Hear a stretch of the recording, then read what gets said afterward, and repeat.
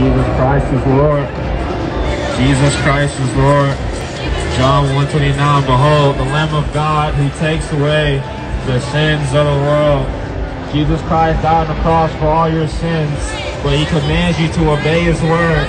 In John 14:15 says, if you love me, you will keep my commandments. If you love him, you'll keep his commandments, folks. If you love Jesus, praise the Lord. Jesus Christ is Lord. Repent and be washed by the blood of Jesus. We have to live for Jesus Christ. We have to live for Jesus Christ. We have to live for Jesus, folks. We can't live for our pleasure. We can't live for Las Vegas. We can't live for money. We can't live for Bitcoin. We can't live for Instagram. We can't live for Trump. We can't live for Biden. We can't live for weed. We can't live for Kim Kardashian. We can't live for Jordan. We can't live for Gucci. We must live for Jesus Christ. We have to have Jesus Christ in our heart. Jesus Christ will give you rest. What you need is rest for your souls. You have no rest for your souls, folks. You need rest. Jesus says, come to me all you are heavy laden. I'll give you rest for your souls. The reason why you're out here right now is because you have no rest for your soul. The Bible says there's no peace for the wicked. There is no peace for the wicked. If you're living in sin, you're not going to have rest for your soul. You're going to be forever getting drunk, forever sleeping around, forever causing trouble, forever robbing people, because you don't have peace for your soul, because you don't have the Prince of Peace living inside your heart. The Bible says, do not be conformed to this world, but be transformed by renewing your mind. You cannot conform to this world. When people conform to this world, this is what it looks like. Las Vegas, it looks like America. Human sex trafficking, murder, prostitution. This is what happens when you conform to this world, when you justify your sin. The reason why the world's a bad place is because people love their sin. People love their wickedness. People love this stuff. You love to have naked women. You love the drunkards. And this is why the world's not getting better. This is why God has sent his son to die on the cross for all our sins. This is why the Bible says in 2 Corinthians 2:11, let Satan to be an avenge of us, for we are not ignorant of his devices. You cannot be ignorant of the devil's devices. Sin City is the devil's device, people. This is one of the devil's devices. People will ask God, well, why did God send people to hell? Look how many people are coming here and going against the will of God. Look how many people are living this lifestyle. You have to be in the Word of God. We're giving out free Bibles. If you want a Bible, you can grab one. But you cannot live for this world.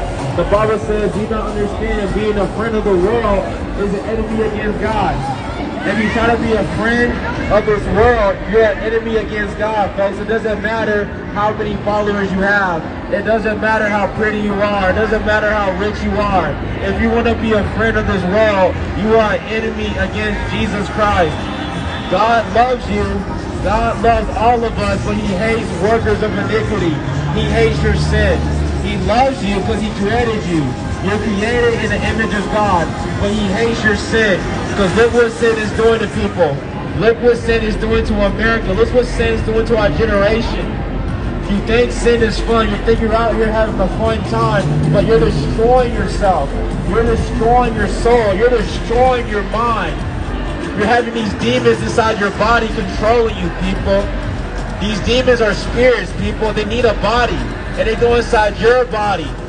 When you let them, people, this is why you must stay away from sin. This is why you must be sanctified. Your body, soul, and spirit must be sanctified before the Lord. Because the Lord is coming back for a church without spot, without blemish, without wrinkle. The Lord is coming back for his people. Hallelujah. He's coming back for the children of God. Because we're not all children of God, folks. We're not all children of God. We're all creations of God. But a lot of people are children of disobedience. Because they don't obey the word of God. They don't obey the commandments of God. They don't fear God. The Bible says the fear of the Lord is the beginning of wisdom. When you fear God, you have true wisdom, folks. But if you don't fear God, it's a trap. The devil is trapping you because even the devil fears God. The same devil that has you out here fears God. We're giving out free Bibles. If you want a Bible, you can grab one. We're giving out free Bibles. So please repent and turn to Jesus. Please repent and turn to Jesus Christ. Stop letting the devil bully you. Stop letting the devil bully you, people. Make you have suicidal thoughts, negative thoughts, saying you're not pretty enough, you're not rich enough, you're not this, you're not that. These are the devil talking to your ear, folks. Some of these thoughts are even your thoughts. These are demonic thoughts in your head. And you don't know what to do about it because you're not in the Word of God. The Word of God is quick and powerful. It's sharper than any two-edged sword. The Word of God is our sword, folks. You need your sword. You need the full armor of God on, especially in these last days. It's time to come out of her, my people. Come out of her, my people. You must come out of her so you don't share her plagues.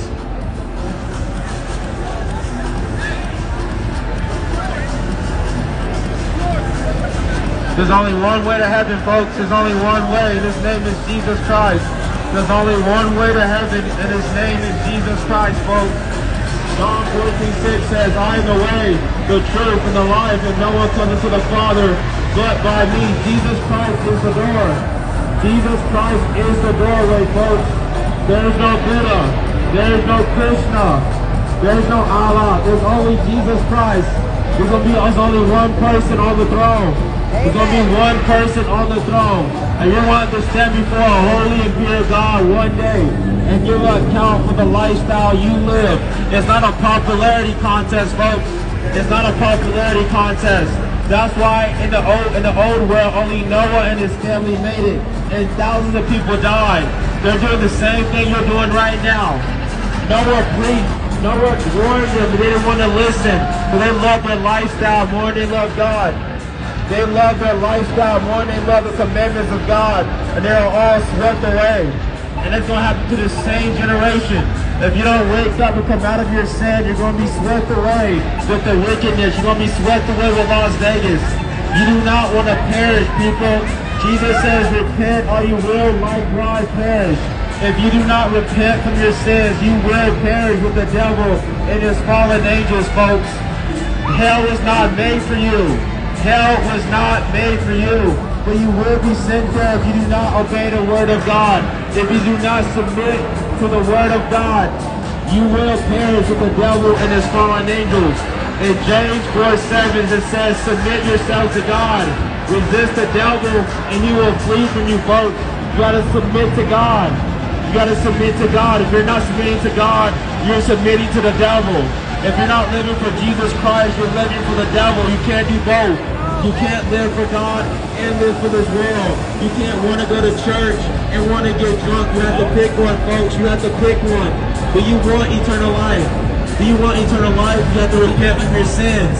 You cannot be a friend of this world. The devil runs the world. Do you not understand? The Bible says Satan is the God of this world. Satan is the God of this world with a lowercase g. With a lowercase g. It is Satan who has you out here, folks. It is Satan who is mocking you. Satan is mocking you, folks. Satan hates you. Satan absolutely hates you. It is God that has mercy upon you. It is God that loves you more than anything in this world. But the devil is trying to corrupt your mind. The devil wants your mind. Because if he can get your mind, he can get your soul. If the devil can get your mind, he can get your soul. Don't give your mind to the devil. Give no place to the devil. Give no place to the devil. Get rid of the alcohol. Get rid of the drugs. Get rid of the weed. Get rid of the pornography. Get rid of the Fortnite. We have to put our head in the Word of God. We gotta have our head in the Word of God. We gotta meditate on the Word day and night. We have to repent from our sins and turn to Jesus, folks. Don't get caught up